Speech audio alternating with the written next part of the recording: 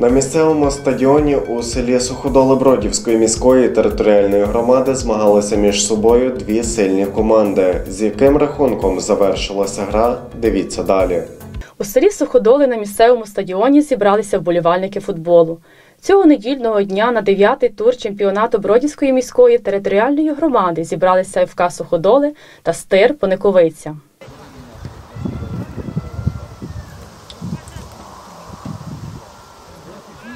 Забивши у ворота суперника 3 голи. 9-й тур чемпіонату Бродівської міської територіальної громади завершився із рахунком 3-2 на користь команди із села Пониковиця. Наталія Коваль, Сергій Нікішин, телеканал Броди онлайн.